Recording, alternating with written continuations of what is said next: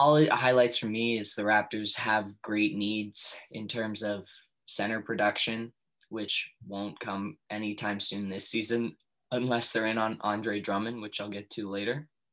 And uh, the other thing is they really are super shallow at wing. And a lot of people talk about how Toronto is great at finding these long guys who can play defense and shoot effectively enough to stay out on the court. But in reality, besides Siakam and OG, they really haven't had much at the wing position for a while now.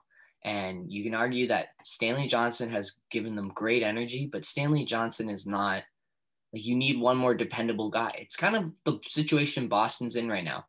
Everyone was so excited for them to have this incredible all-star duo in Jaylen Brown and Jason Tatum. Jaylen Brown especially has taken an incredible leap this season. He's up from 20 points per game to 27 points per game this season, which is incredible.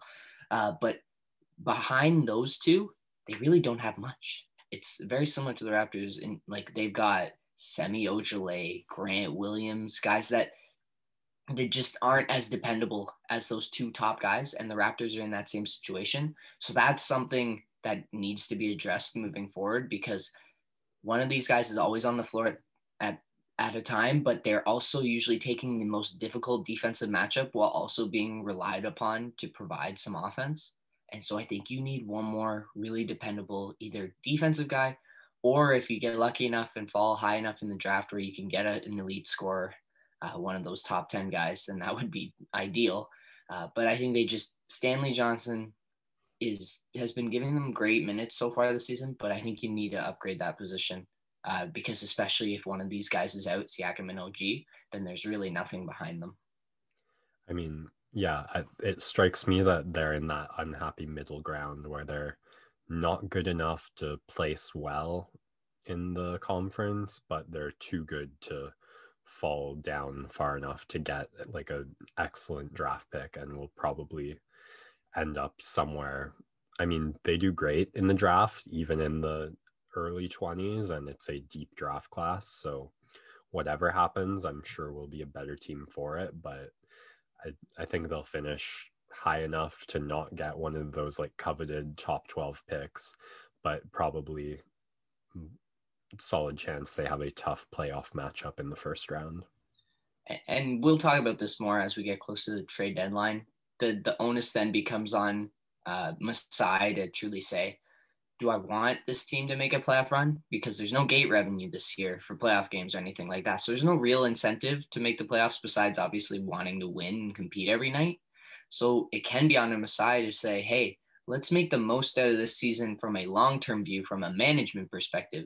And maybe you ask about moving a couple of these guys. I honestly, at this point, there is no single Raptor. Maybe Fred VanVleet. That's the only one that I wouldn't move.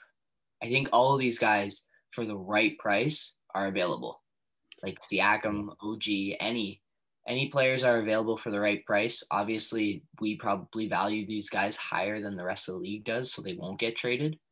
But why not move some of these guys for some assets that you can turn into great prospects in the future? Because the Raptors have a great development team, and you're most likely not going to move all of your kind of top four guys. So you'll still have some winning culture left after moves are made. But I think it's on Masai and management to say, if we don't have goals for the playoffs, then we got to work to make this roster a little bit worse so that we fall down the standings and make our way towards better odds for a top pick.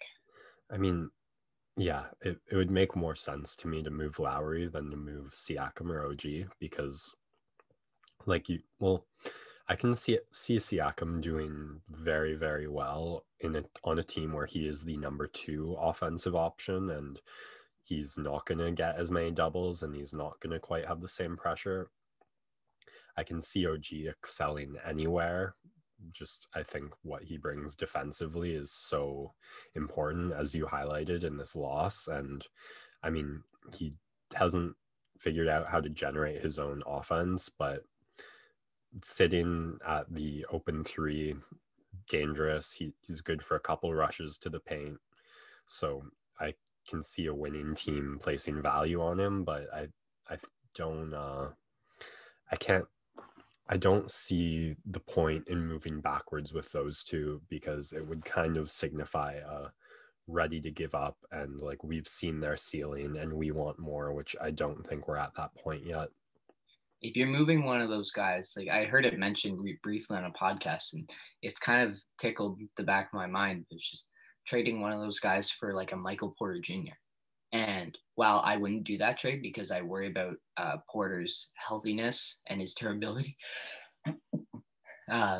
it would definitely be something interesting where you could possibly get a guy with similar long-term upside, who's a little bit more affordable and just provides you something different. Like the one thing you'll say is Siakam will never get to Porter's level in terms of natural ability to create a bucket, because Siakam has improved his shot immensely, but Porter is just built for scoring.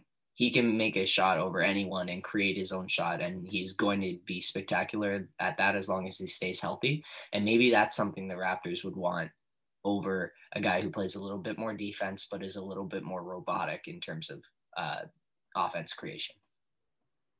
Yeah, I'm getting chills imagining what Siakam does with Jokic's playmaking, but yeah, oh, that would be unbelievable. It would be, yeah, it would be a great trade for the Nuggets.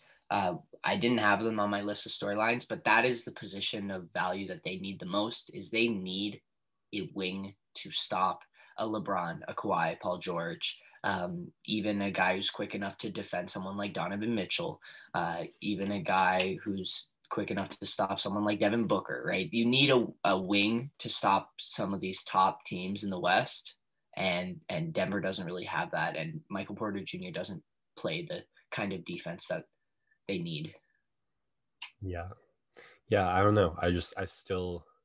I feel like those two still have enough upside where you don't fully know the value of what they're going to be at, and unless you have like some sort of guarantee of at least as much value as you can hope for them, I don't see that trade as worthwhile, and I can't imagine any team being ready to offer that up. So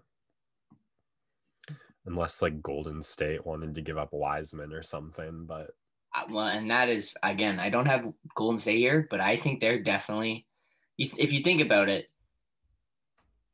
are Steph and Clay and Draymond willing to wait 5 years when Wiseman finally turns into the player that they need him to be? Because I think he's on a pretty long development curve as it looks right now. Okay. So, like, I think Wiseman's available if they can get a guy. I think Bradley Beal is probably the number one name out there in trade markets because he's 27. He's just reaching the beginning of his prime years. He's leading the league in scoring.